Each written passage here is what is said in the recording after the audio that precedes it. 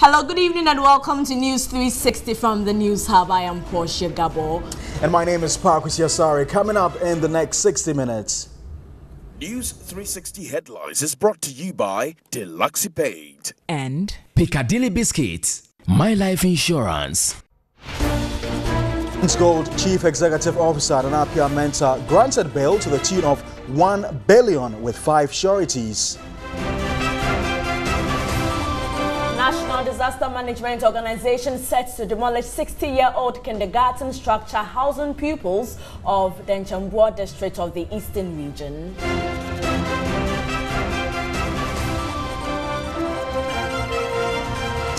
Also in the bulletin tonight, Speaker of the U.S. House of Representatives set to address Ghana's parliament as part of Year of Return. On the international front, more than 100 people, including 26 children, dead in airstrikes on hospitals, schools, markets and bakeries in northwest Syria. Later in sports, the fate of Ghana coach Kwesi Appiah to be decided on Monday following failure at the 2019 Africa Cup of Nations.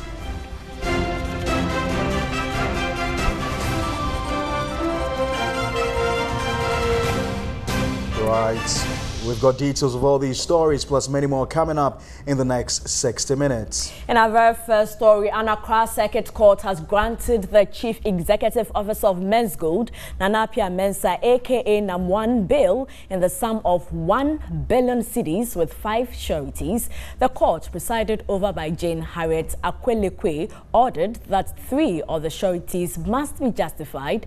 NAM1 is also required to report to the police every Wednesday. Here's a report by Selom Amenya.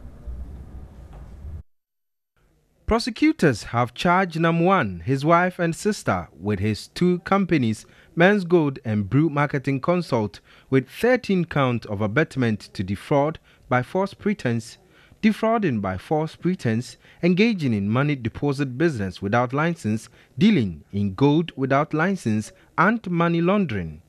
In court on Thursday, before the case could begin, hundreds of customers of Men's Gold and sympathizers had besieged the court premises before NAM1 was brought in.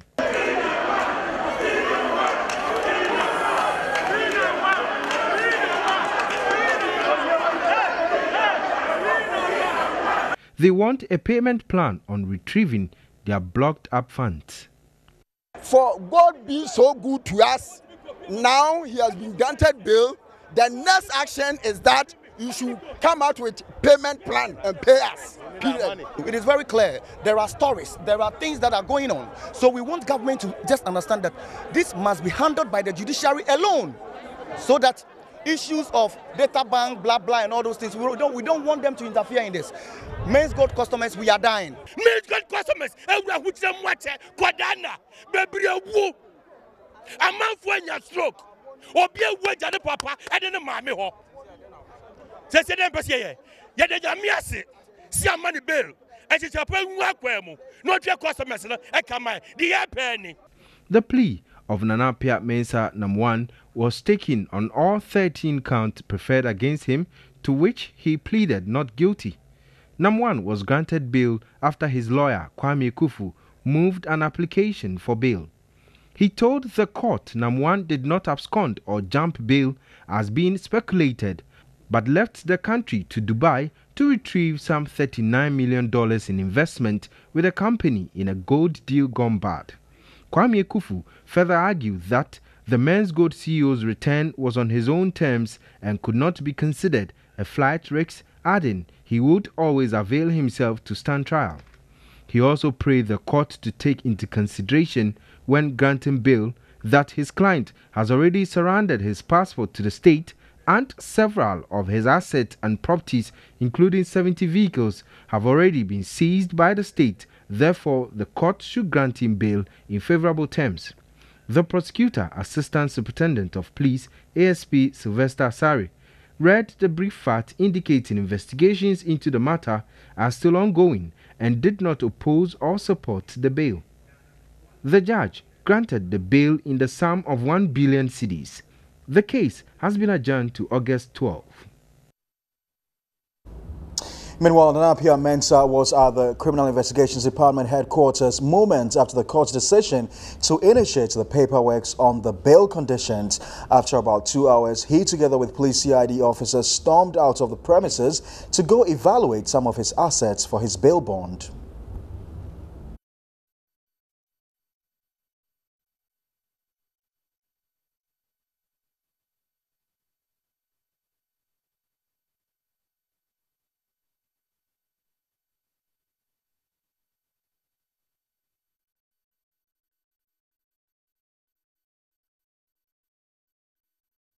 The beleaguered Men's Gold CEO got to the CID headquarters a few minutes after 10 a.m. He stayed within the offices of the CID for about 2 hours, concluding the paperwork regarding his bail bond. To meet the 1 billion cedi bail with 5 sureties, 3 of which must be justified, Nam1, as he is popularly known, came out of the offices accompanied by some officers to go assess his properties being used for his bail conditions. At the premises of the CID were some of his supporters covered in white powder to justify victory. They want the state to allow him to complete the process and pay off customers whose investments have been locked up. He was whisked away in a white-tinted SUV in the company of some police officers with the hope of concluding the asset valuation before close of day.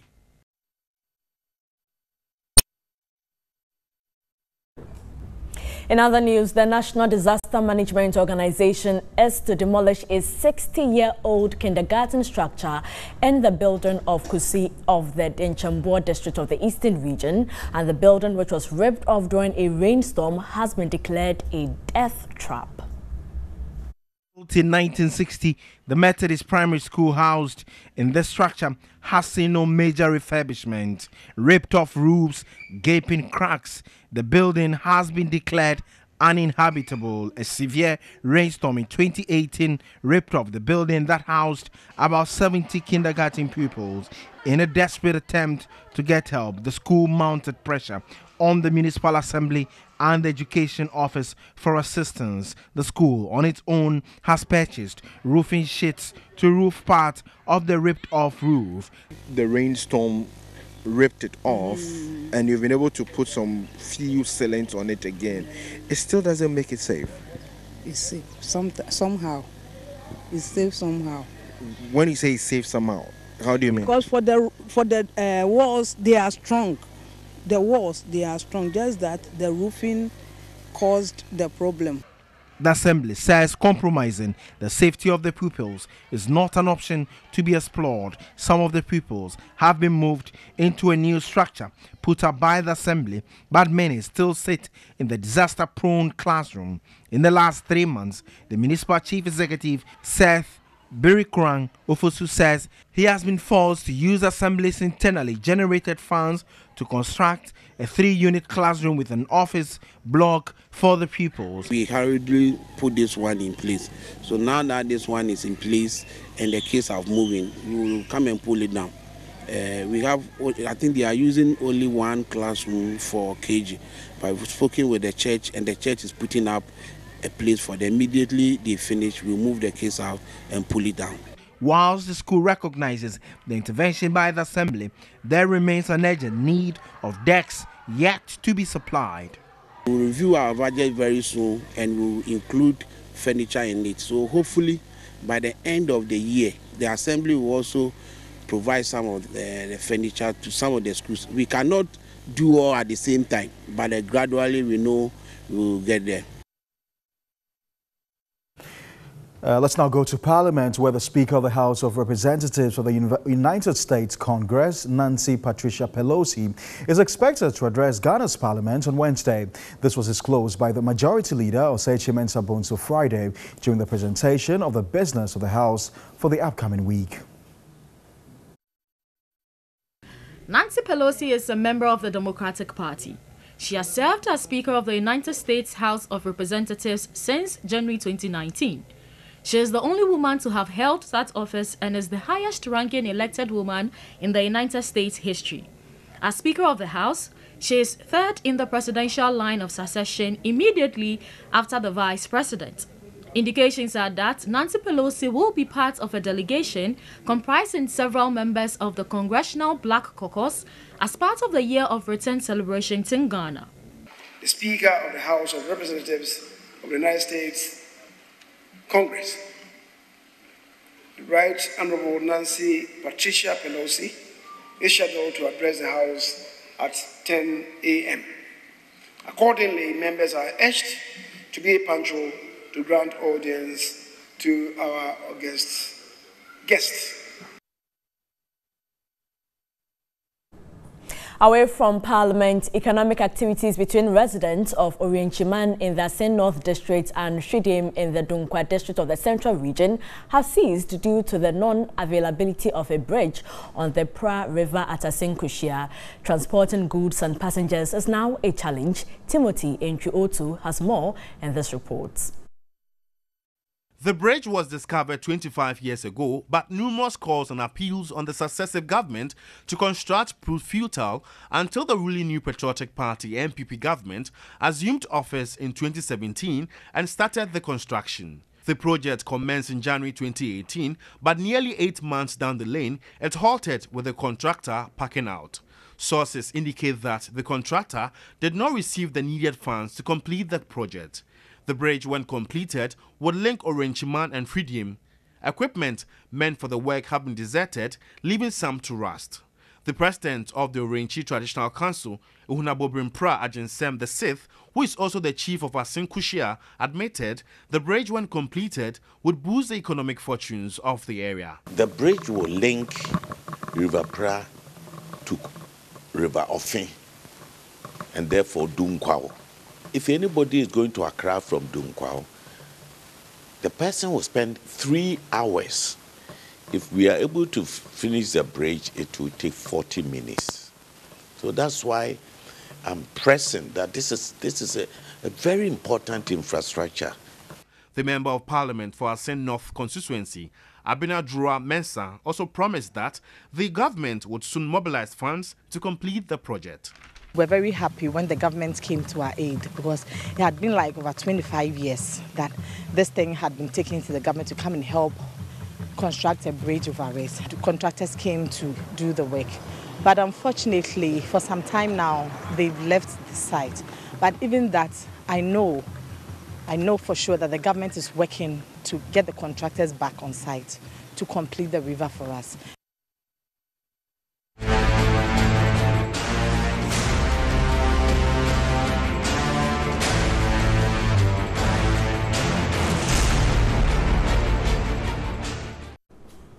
Mission is supported by the Star Ghana Foundation with thanks to Danida, UK Aid and the EU. Aspiring Assembly member for the Lalue electoral area in the Tunkatamanso municipality of the Greater Accra region, Regina Dediamankwa says she is poised for victory come December 10. A hairdresser by profession, Regina hopes to improve upon infrastructure and the well-being of constituents in the Lalue electoral area. While Mission has been following her campaign and reports. District Assembly about Kona Kovoti. Eligible me planning for here. The guy in the middle, Regina the Diamond. Okay, Obi-Wan. Community Africa, Her posters and banners are ready, and campaigning for the district level elections has started in earnest. Right now, I'm on my campaign. Every morning and evening, I move to my people. As you know, I have to move to them. They will not come to me. So day in, day out, I will move with my unit committee members. And I know I have a strong team. And by God's grace, we are going to win the election.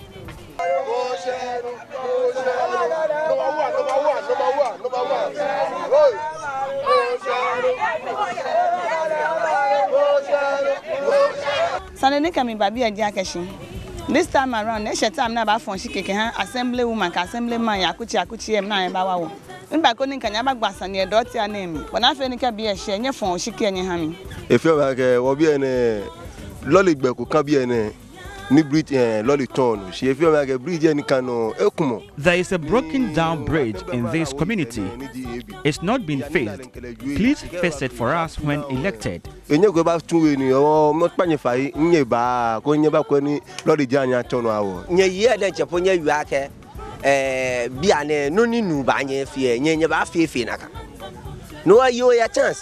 is a saying that what a man can do, a woman can do better. She has a chance. She must be committed. You for you. Ni no ni bi tawo na fiam.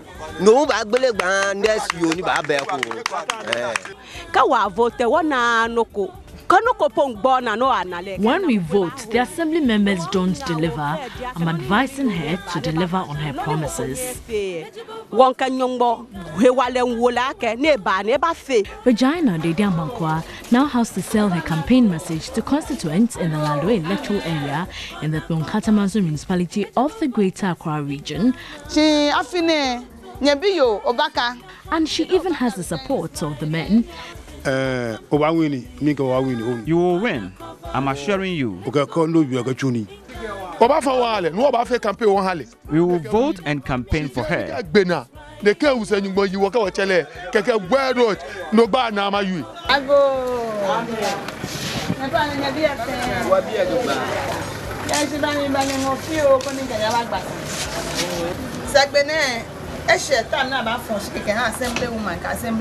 Bumane we problem pi. Pini ametonya we inyo yuake ambafi. The roads here are motorable. Please fix it for us. Motoson wokpon loligbe fe motoson lo onu me fe amekwe ha wo konipo ma afi po ma.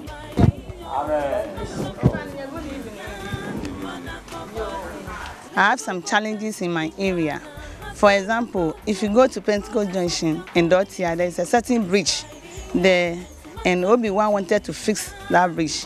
And I cannot do it only unless people help me with it. I called the steel bender. He said I need about 30 iron rocks. One is 33 Ghana cedis. I have to buy cement and woods and then the workmanship.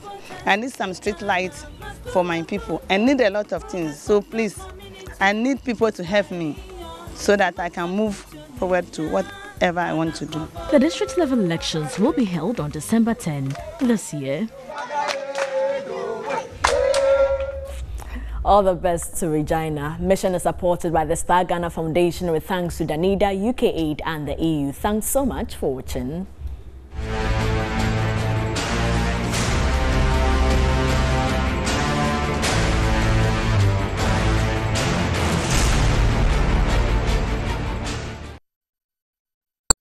Portia for Mission. Now, on our MTN video report tonight, our citizen journalist Benjamin Kobna highlights on the poor state of a road at Atimetim Mase in the Ashanti region.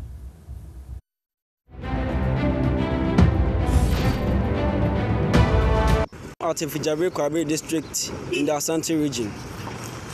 This is the very road which connects towns like Edibinsu, Masi, and other towns to Keyetia.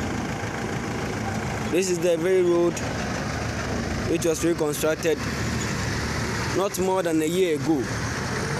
And now, here is the current situation and the current condition of this very road. This road here has now turned into a one-way road which greatly causes traffic and a very risky road where an accident can easily occur. We humbly ask for support from our dear government and our dear Ghanaians who can help put hands together to fix this road. I am Benjamin Kobna, reporting from Etimetim.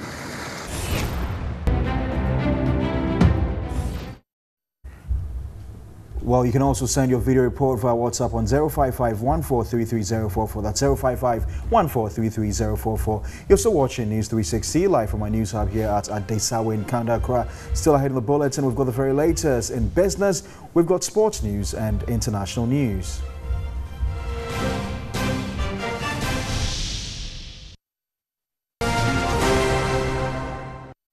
Hello out there, good evening and welcome to the business news segment here on News 360. Now, the Minister of Planning, Professor George Jan Baffour, has revealed an estimated amount of $2 billion from investors' funding will be needed for the Ghana Trade Fair site's redevelopment project. He was speaking at the Redevelopment Project Investor Conference here in Accra. The Trade Fair land at La, a suburb of Accra, was acquired by Dr. Kwame Nkrumah by legislative instrument in 1960. Construction of the center commenced in 1962 and completed in 1966 for the first international fair proposed for February 1966, but was postponed to February 1967. The trade fair has now become a pale shadow of itself, as most of the structures there have outlived their usefulness and are in bad state. This is about to change as the Ghana Trade Fair Company Limited has a master plan for the redevelopment of the site. The new master plan for the 156-acre land was designed by the British Ghanaian architect Sir David Ajayi. 12 to 24 months for the infrastructure. Then anytime from month 12 to 18, you can start with the horizontal development. And so you find first phase infrastructure, second phase the horizontal, and of course all your landscaping finishes that come with it. CEO of the Ghana Trade Fair Company Limited, Dr. Agnes Sedu, noted the GTFC will still maintain its core mandate. The project is expected to be completed in 5 years when the development starts. We have set out guidelines as to what percentage of your workforce you have to hire locally. What percentage of the materials can we support and help you source out locally? Ghana industry needs to be engaged in getting this project done. The phase 1 of the master plan will include retail malls, a convention center, exhibition halls, hotels, office parks, and made in Ghana village on approximately 100 acres of land. The phase 2 is to be developed into a marina, boardwalk, high-end apartments, amusement parks, and other facilities around the African lake on the residual parcel of land of about 56 acres. Minister of Planning, Professor George Jan Baffour, spoke about the benefits of the project. This estimated $2 billion investment that will generate additional tax revenue, and I think the finance minister like that, from the new businesses and new developments, and then an estimated 10,000 jobs, including 3,000 direct and 7,000 indirect ones, will be created throughout the value chain. The only structure that will survive the redevelopment is the round pavilion, which will serve as Made in Ghana Pavilion. Away from the trade fair, Total Petroleum Ghana has rewarded 37,000 of its cherished trotro taxi drivers and motorcyclists for their loyalty since the inception of the Total Troxy Club. The Total Troxy Club is a special package to help commercial drivers reduce their fuel and oil costs.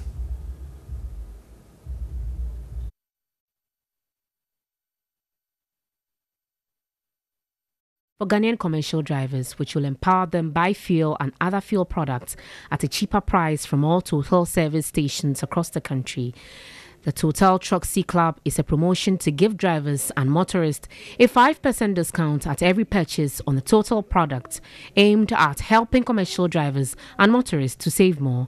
Purchases made by commercial drivers are tracked by the Total Troxy Club card, allowing them win prizes every 3 months. Drivers are not appreciated in this country, but with us at Total, we believe that the drivers, they are giving much to the nation, they are giving much to the economy. When you buy any liter, per liter, we give you 2% discount per liter. Then when you buy lubricant, we give you 5% on the discount. The Total Card Territory Manager, Rudolph Beidu Reko, said Troxy Club Card, which was introduced 1 year ago, has become the preferred choice, giving customers cashless, convenient and secured means of paying for their transactions at any Total station. Notice that drivers don't have insurance. Rather, the cars that they are driving, it's mandatory for them to do insurance and roadworthy, but they themselves don't have his personal insurance cover. So we've also added on board what we call the group personal accident insurance cover.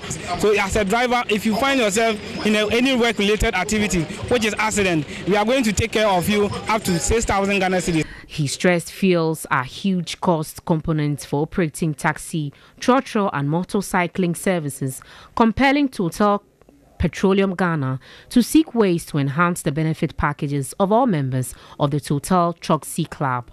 We are in difficult times where fuel is not very expensive. So we decided to do something that will release the burden on them.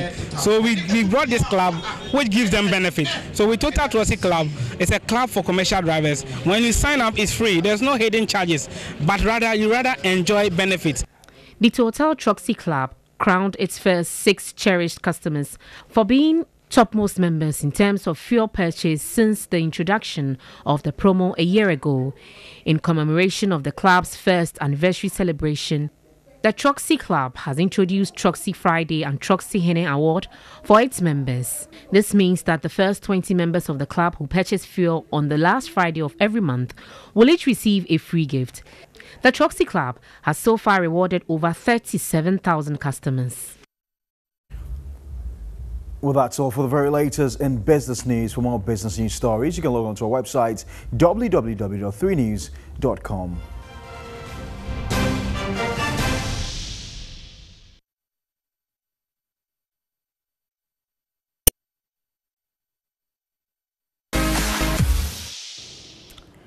Right, so tonight we deal with reggae first. Reggae dancehall musician Ras Kuku has been busy in the studio working on a 15-track album titled Kuntun Kununku. The Strictly Reggae album features Black Prophet, Samini, Stoneboy and other artists from Jamaica. Ras Kuku is optimistic that the album, which drops in September of 2019, will win him many laurels.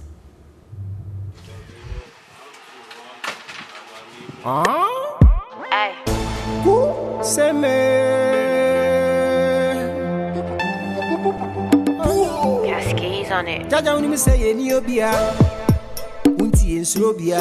Kuntun Kununku is an African word, the name for the Most High. So we represent Africa, we represent black people. Kuntun Kununku, when you listen to it, you have songs praising the Most High, songs that talks about life, song for the woman, song for mama, and the last one I think will be Papa. Yeah, man, so that it will balance and to become Alpha and Omega. So Kuntun Kununku is not a joke thing.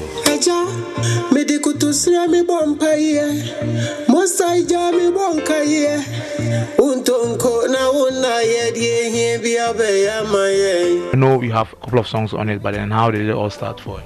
Yeah, man, we've been working on the album since January. We are working on 15 songs and we are almost done. Yeah. It's not easy. No, I don't sleep. I'm always here because of Kuntun Kununku. Yeah, so we need to put some things in the music so that when the reggae album comes out, people will know that, yeah, it is Kuntun Kununku and it is the heaviest, truly. A couple of times I've heard that it is difficult getting people to work with and all that. Did you encounter any of that? No. For this album, I've given it to everybody and they are all working on it. Some have received, some will be receiving very soon. So everything nice. Beautiful smile make the rust nature rise. No matter what it costs, girl, me want pay the price. Sorry, me be a man, yes, I when you are your idol. And who was featured on this project? We've got Black Prophet, the legend, Samini, the legend. We have Stoneboy, we have Miss V, we have Brahma from Jamaica, we have Kerry James from Jamaica. National representation. Yeah, man.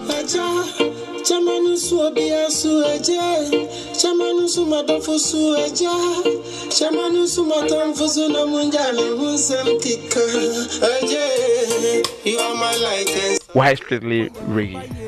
Yeah, because reggae is good music. Anytime you hear reggae, it's about good music. It's about letting the people know who they are. If you tell the woman that you don't bleach, don't do this, don't wear eyelashes. If you wear it, fire burn you. If you do this, that's all the songs solid. All right. So next year, by this time, Kuntun Kununku will turn 1. What do you see?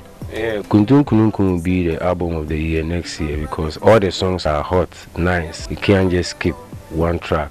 Next year by this time, Raskuku should be crowned the reggae artist of the year and then reggae song of the year.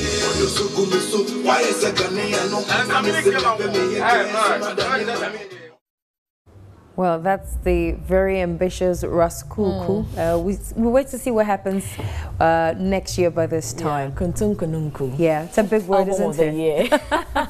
All the best. We wish him all the best. Well, that's how we conclude News 360. Came to life from our news hub here at Adesawa in Kanda, Accra. We return to the party. My name is Pakuti Asari. I am Portia Gabo. And I'm Miriam Osayajman. Have a good weekend.